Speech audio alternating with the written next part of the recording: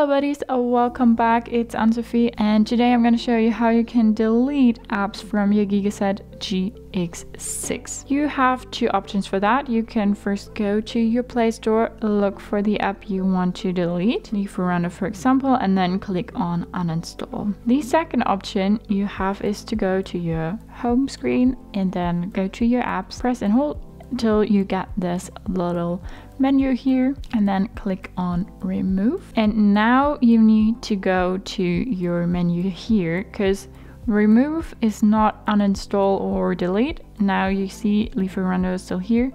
Now you press and hold again and say uninstall. Then it asks you if you're really sure to uninstall this app. Yes, we are. And then it says uninstall Lieferando. That's how you delete apps from your Gigaset GX6. Hope you liked it, hope it helped. If so, thumbs up, share and subscribe, and I hope to see you next time. Bye.